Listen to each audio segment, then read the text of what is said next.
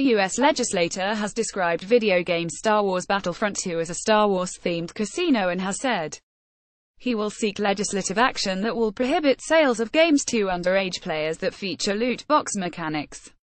In a statement uploaded to YouTube, Hawaii State Representative Chris Lee condemns what he describes as predatory practices in video games, with specific example made. Electronic Arts say a Star Wars Battlefront 2.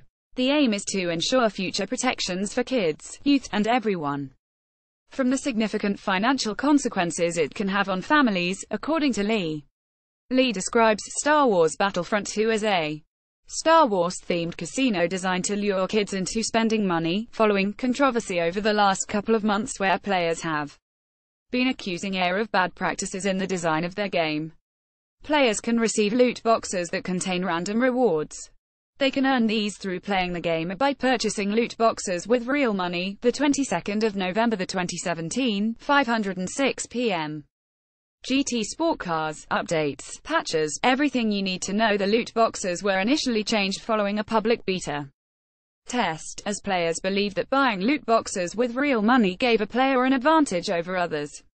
This wasn't deemed to be enough, as certain hero characters like Darth Vader and Luke Skywalker were still very expensive, and so EA changed things so that those heroes were less expensive. Eventually, EA made the call to turn off in-game purchases for these loot boxes. They will return once EA have made some changes to how they work, but for now, players can only receive loot boxes through play, and not through real money purchases. In his statement as State Representative, Lee said that the fact that children are not psychologically and emotionally mature enough to gamble means there must be protections put in place. Officials in Hawaii have also been talking with several other states who are also looking gambling in video games as they want to address the issue before it becomes the new norm. He states that Hawaii legislators are looking to put laws in place this coming year. Hawaii State Representative Sean Quinlan brought up the example of Joe Camel in relation to Star Wars Battlefront 2.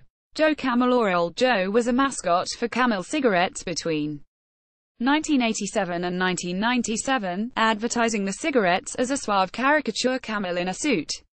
It was argued in 1991 that Joe Camel was marketing cigarettes at children, and following pressure over the next 6 years, and after a settlement out of court, Camel Cigarettes stopped using the character of Joe Camel.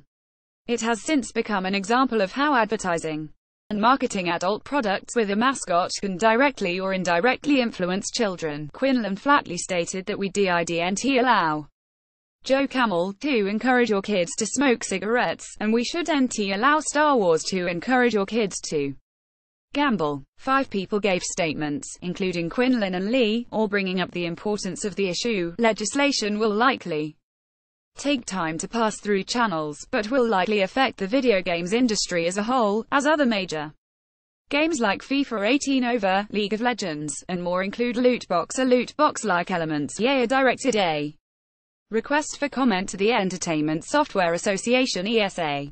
We have requested comment from the ESA and will update when we receive a response.